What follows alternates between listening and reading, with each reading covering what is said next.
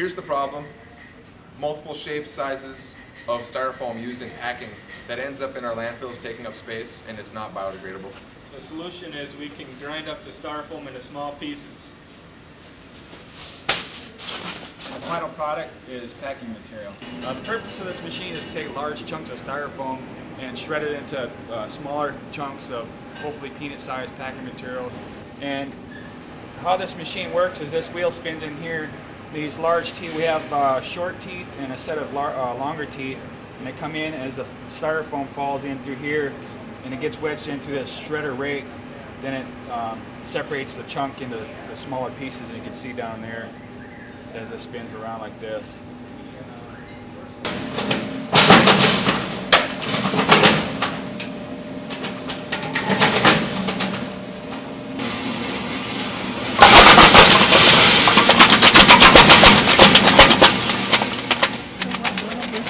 Learned working on this?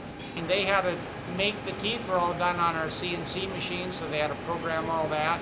And we've rebuilt this thing, I think 4 times at least. So they've learned that your first time you build it isn't always it might look good on paper, but you got to test your theories out. And so through the testing of it, it's they've now got it to where it works great. We still got a few little blips that we see need to be modified, but they're really minor now at this point. Once again, this is what we started out with, and This is the final product that we can use as a viable source of packing material. excellent.